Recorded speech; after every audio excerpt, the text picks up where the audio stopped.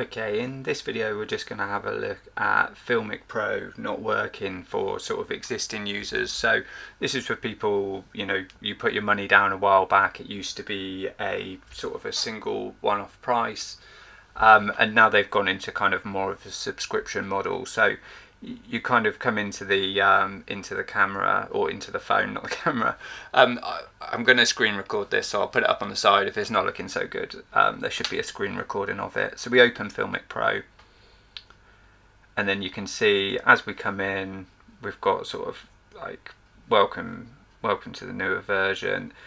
This has been happening for a while now, but you know, it's just for people that haven't noticed that it's kind of like this. But you can see we've got all our controls as normal, and then when you come up into the settings option, you can see underneath it says Pro, and then if you want to do anything like change the video resolution, you can see now we've got basically the option to sign up. So it's sort of £2 a week, so you're looking at just over £100 a year really, but the thing is, we've already paid for it, so we don't want to be doing any of that.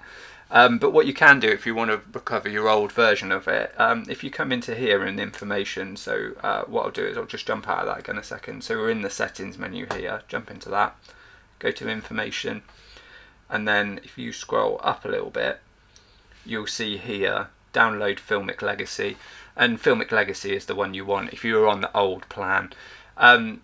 Basically you're not going to get any updates or anything like that, because it's obviously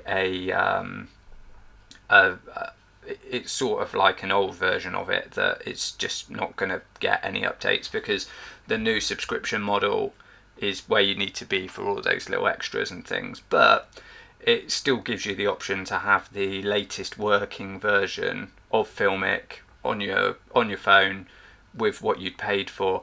And you know, it's kind of frustrating that they essentially offered it as a, you know, you pay once, and then decided actually no, it's a subscription model now, which seems a bit out of order, but you know, that's obviously the way they've gone with it. So yeah, it just basically, when we click on it, it just takes us to the App Store. We've got Filmic Legacy. You can see we've got in-app purchases, which we always did before, because you could buy I forget what they're called now, but there's like the filter sets and things like that in there. So there has always been in-app purchases for it, but when we get it, you should see that we'll have like the full set of options like we used to. I'll just speed this bit up so you don't have to watch it downloading. Okay, and then once it's installed, you probably won't see this on your camera. This is just on your phone, not camera. This is just what it does on mine. And then I can hit open. You should just have the option to open it, and then you'll be able to see we're back into the old version of Filmic. You can give it whatever permissions you want to. If you want to give it location and Bluetooth, you can do that. I just add them all whilst I'm using the app, and that's fine.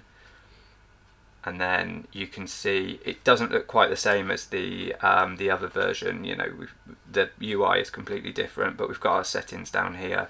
Click on it, and then we've got options to change frame rates. Nothing is like a pro option anymore. Everything's available as it used to be. And like I say, you know, if you want those newer features, unfortunately you're just going to have to kind of subscribe to Filmic, but at least you've got the legacy version, you can still use that. So yeah, if you're kind of wondering why it's not working, it's because of that. So yeah, hopefully that's helped. If it has, give the video a like, and if you want more content like this, then please subscribe.